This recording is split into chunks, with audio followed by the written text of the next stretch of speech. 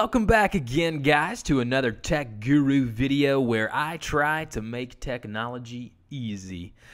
So today we are in Adobe Illustrator. I am going to be explaining the concept behind the Live Paint Bucket tool.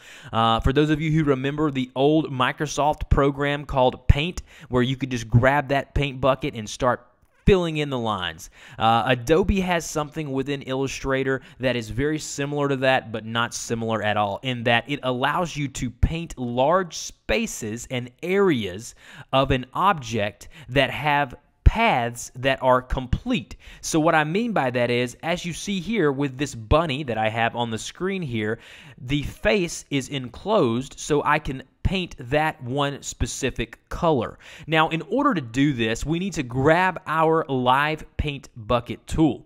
So in order to do that, you may have to hover over the Shape Builder tool, which is right here. You'll see it. It looks like a little cursor and then some circles above it there. If you click and hold on to that, you will then be able to go down and select the Live Paint Bucket tool. The hotkey for that is K, or shortcut key, whatever you want to call it. Click on that. You now should have a little paint bucket spilling out paint that is now your cursor. Once you have done that, what you then need to do is you need to go up and grab your selection tool, okay? So you need to click on your selection tool, and then you need to click and hold and select all of the paths that make up your picture or image. You can do that by going to Edit, Select All as well, but I just wanted to go ahead and just grab the selection tool, click and hold, and it'll select all of the points and paths within your image. Once you have selected all the points and paths, what you then want to do is, with your Live Paint Bucket tool, is you want to hover over certain areas of the image. And as you can see, as I hover over certain images, the area is surrounded with red. That is going to be the border in which the color is placed. So if I click now within that area, the face of this sweet little bunny is now turned to a yellow color. Now, I will tell you this. You can also change the color of paths with the Live Paint Bucket tool, but I wouldn't recommend doing that. You can do that just as easily by going and selecting your paths and then changing the stroke color of those paths. If you start getting into the Live Paint Bucket tool and using that to change the color of your paths, it gets a little convoluted when you go into your layer panel, but that's a little more advanced. So with the Live Paint Bucket tool, I can go and select any color that I want, okay? Whether it be in my color guide up here, whether it be up here under the fill color and I add a new color, it really doesn't matter. You can change the color in any way that you would like. The Live Paint Bucket tool is great for artists and people who are illustrators like myself, in times in that there are a large areas that you need to fill in.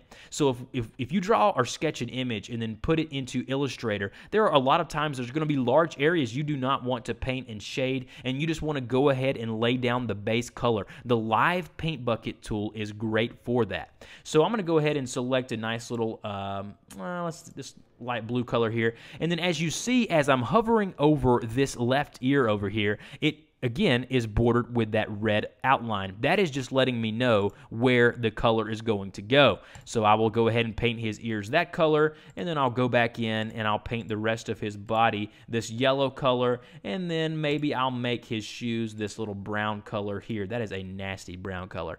Anyways, it all works just like I was saying. The red will border the area where the color will go. And again, guys, this is the Live Paint Bucket tool. And once you're done painting and shading your image, you can go ahead and click on the direct selection tool and then deselect all of those points. So now, as you see here, this wonderful picture of this creepy bunny is now colored in, and I did all of that with the Live Paint Bucket tool. And you can always go back in with the blob brush or the paintbrush tool and add some shading and some coloring effects that makes your image stand out a lot. But the Live Paint Bucket tool will allow you to fill in large areas with color. And again, you just access that tool by clicking right over here where it says Live Paint Bucket tool.